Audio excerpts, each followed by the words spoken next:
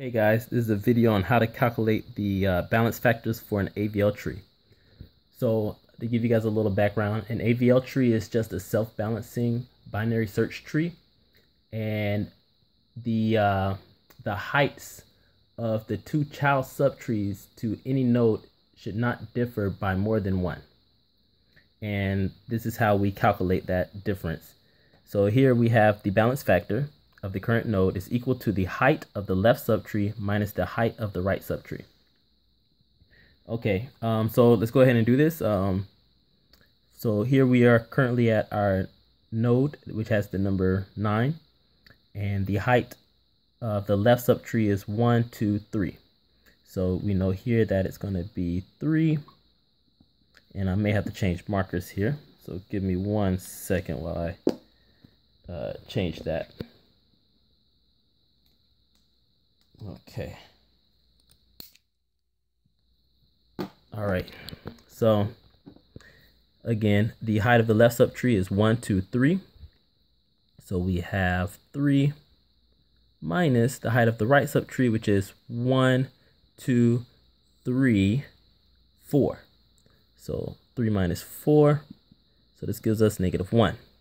So this has a this node here has a balance factor of -1, which is fine, because that means that that the height is only at most 1 right now, difference from its two children subtrees. So that's fine. So next, let's check out this node here. We have the number 5, and its subtrees on the left is 1, 2. So we're gonna put I guess I put a 2 here. And we have 2 minus the height of the right, which is 1. So this gives us 1 here. So that node has a balance factor of 1. Let's try this 15 here. The left subtree is 1, 2. So we have 2 minus, let's see the right, 1, 2, 3. So that's 3. So it's equal to -1.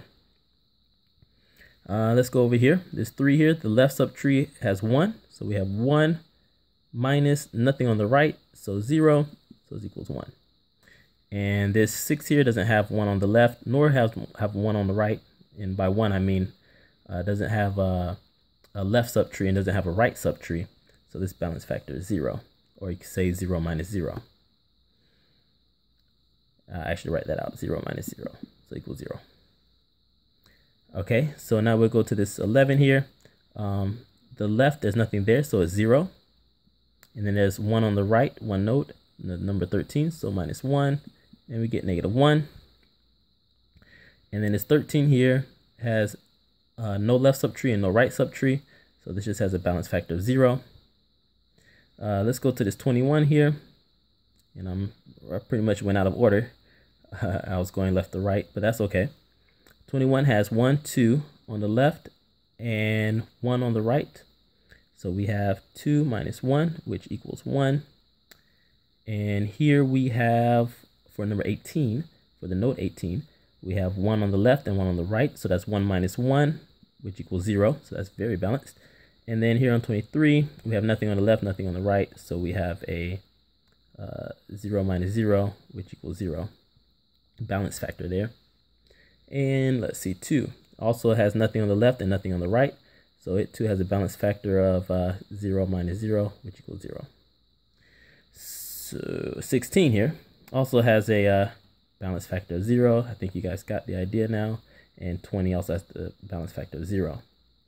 So if I'm correct here, we should see -1, 1, okay, 1, 0, and 0.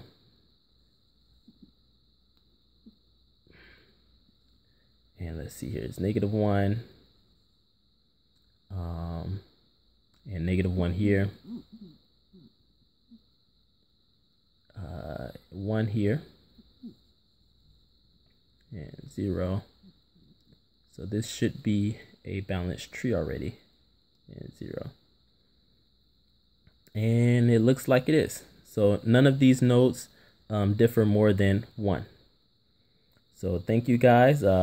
I wanted to say one more thing. The only time that you'll ever need to rebalance a binary search tree to make it an AVL tree.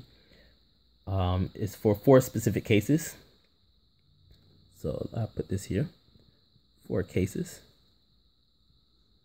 The first case is if you insert into the left subtree of the left child of the node. I'm not going to write that because like I'm going to run out of space. 2, you insert into the right subtree of the right child.